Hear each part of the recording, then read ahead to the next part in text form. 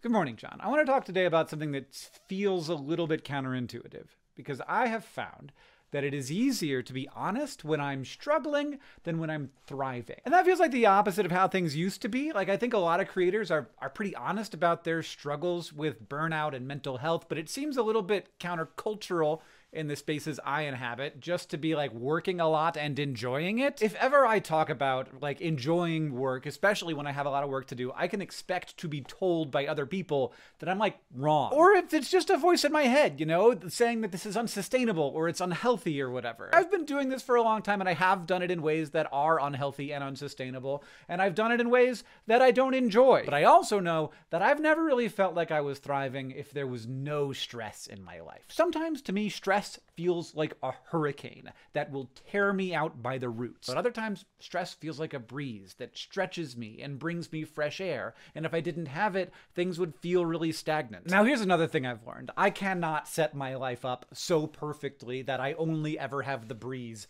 and never the hurricane. But I do think that I was a little bit born to sometimes enjoy like a stronger breeze. There's a lot going on in my life right now. Next week, I'm opening for Rich Hall in Bozeman, which is kind of a big deal for me. Then I'm going to be doing a few other things at the Last Best Comedy Fest. You should come if you can. On the 26th, I'm going to be in Youngstown, Ohio, which is kind of near Pittsburgh and kind of near Cleveland and not really near anywhere else. On October 5th, both of us are going to be in San Diego for Project Lead the Way, which is an education summit. Also, Pizzamas starts on the 23rd, and I'm going to be filming a new show in Los Angeles in October as well. It's also the election time, which just takes up a lot of my brain, and also I've been doing some campaign events with Montana folks who are running for office here. Because it all matters. I hate how much it matters. Also, John, like a year ago, I started following this guy named David Silva who used to work in the toy industry, but then quit to make scientifically accurate dinosaur figures. His work is absolutely gorgeous. And I was like, you know who has a prehistoric life show that they produce with PBS? Me. Not me, Complexly. So I told the Eons team that it would be amazing if they collaborated with David on a figurine. And then I ran away because that wasn't my job. And now it's maybe gonna be real. There's a campaign on BackerKit right now to make these beautiful woolly mammoths and hopefully also maybe some other proboscideans. They are huge and there are stretch goals that I desperately want to be real, but we can't make any of this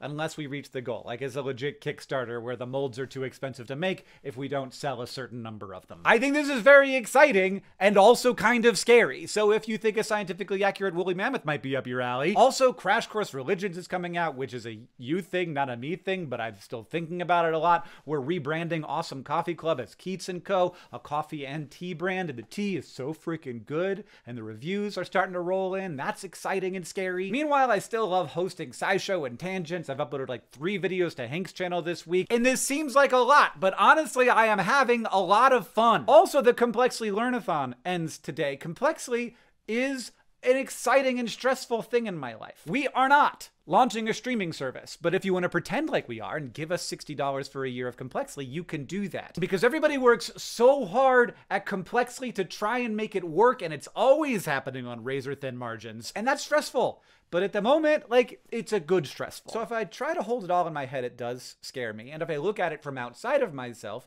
that seems like something a person shouldn't be doing. But I am 44 years old, and what I know is that this behavior isn't a problem for me if things are going okay. It only becomes a problem when 2 or 3 of the things start to go wrong at the same time, and I simply can't fix things faster than they are breaking. That is when the roots start to get tugged up, and I regret every decision I've ever made. Have you ever regretted every decision you've ever made? Because it's happened to me like a few times. And I know that that could happen like at any time, which does keep me, you know, worrying, I think, an appropriate amount. But here's what's up. I'm trying to figure out what I like about life, because I only get so much of it to live. And I do like being out in the storm, a certain amount. I like to walk out onto the sidewalk and let it push me around until trees start to fall down, and then I want to go inside. And I want to understand that, because I don't want to let my expectations of how I should feel limit my ability to feel how I actually feel. Especially if how I actually feel is like excited and interested and curious and passionate and in community with others,